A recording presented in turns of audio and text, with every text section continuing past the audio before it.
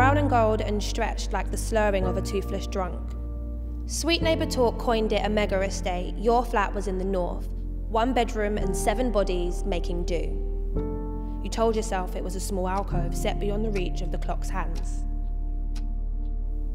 On Mondays, the detergent they used to clean the stairs smelled of bubblegum. So you would walk through the corridors that connected one block to another block, one joy to another joy.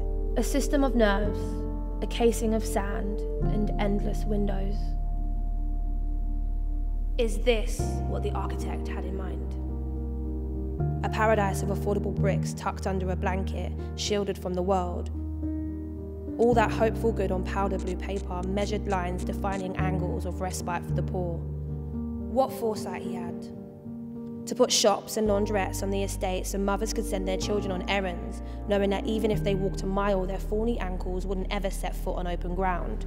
To be lost to the city's clutches or feel the affliction of rain. How quickly rain dried. How loudly bricks hummed again as you went back to your life. You're tinkering, you're blooming, making do. Nothing the estate raised was a monster, yet the devil found good ground to plough his seeds.